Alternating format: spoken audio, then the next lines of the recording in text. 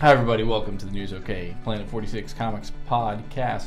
I'm Matt Price. I'm here with Kyle Roberts. Kyle, what's going on? Some pretty fun stuff. We got some G.I. Joe 2 movie news. Superhero toy comedy is coming to online, and Captain America is the bomb. Pop. All right, very cool. So first things first, we have, can you believe it, another giveaway. Another for our giveaway. Many viewers.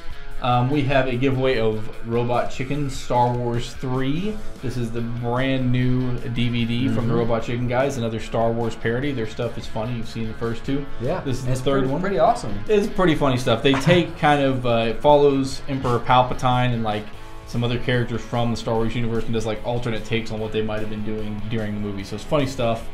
And we have this to give away for you. All you got to do is answer our question of the day.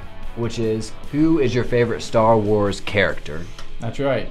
There's Maybe millions. it's Boba Fett. Prune Face. Could be Prune Face. Could be Darth Vader.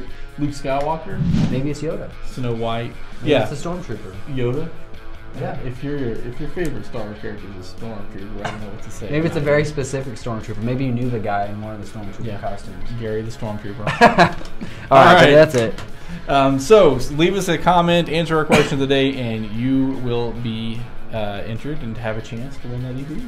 Cool.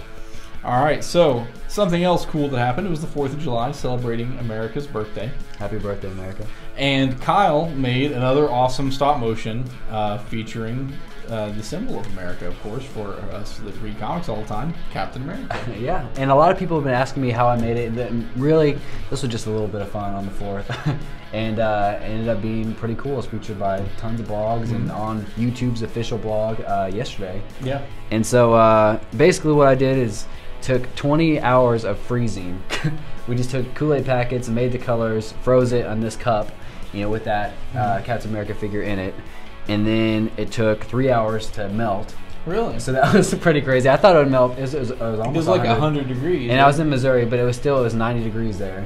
And so I thought it would melt pretty fast, but it took about 3 hours, the giant ice block. Yeah. And it took about 7 hours to do the rest of it. And a lot of people have been asking me, how did I do the shield? That looks too perfect.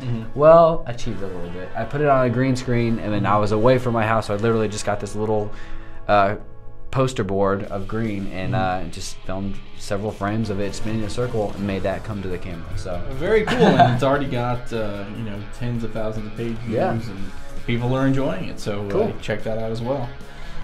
Hey, so there's a new online show that's coming out from a couple of our favorites, Tara Platt, Yuri Lowenthal. They're of course well known for their voice acting work. And they're going to do a live-action series where they're going to play action figures. Yeah. They come to life. So it sounds kind of confusing. They're playing toys, but they're regular. Just it's going to be a live-action thing where they're going to be dressed up as action figures, and then they'll come to life and act that stuff out. So sounds pretty cool. It's going to be called Shelf Life. There's going to be a debut of some stuff at Comic-Con, and then it will be available on online. And Paul Jenkins, you remember from writing Wolverine Origin, wrote and directed it. Cool. And then some G.I. Joe 2 news. That's right. Yeah, Adrienne Palicki, who we talked about because she was going to play Wonder Woman, and then nobody picked up the show. Instead, she's going to be in G.I. Joe 2, The Rise of Cobra. Is that right? No, Cobra Strikes. The first one was Rise of Cobra. She's going to be in G.I. Joe 2, Cobra Strikes, and she'll play Lady J. Cool.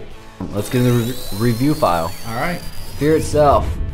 Do we want to go ahead and spoil Book 4? Well, I think everyone knows, right? I don't know if everybody knows. They know it's coming up.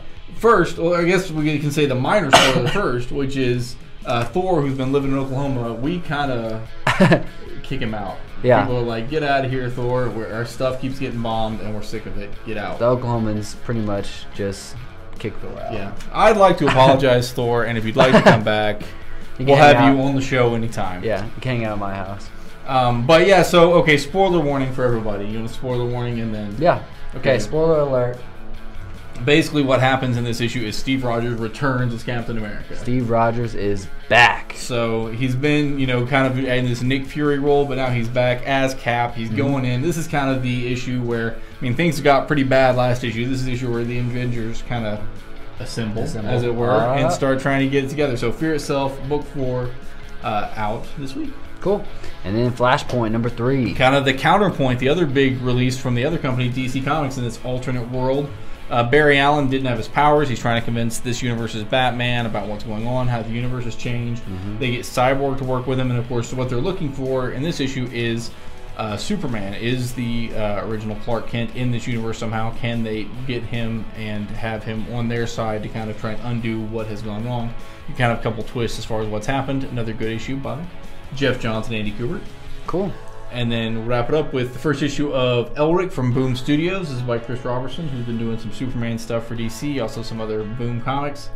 He's a really good writer, and this is kind of a take on the Michael Moorcock novels. It's got something that I'm not sure. I think it's a new concept, perhaps, of this guy who is a game developer who kind of keeps dreaming that he's in these other worlds, and I think that's all probably going to come together as some type of relation to the Elric story. So, sweet.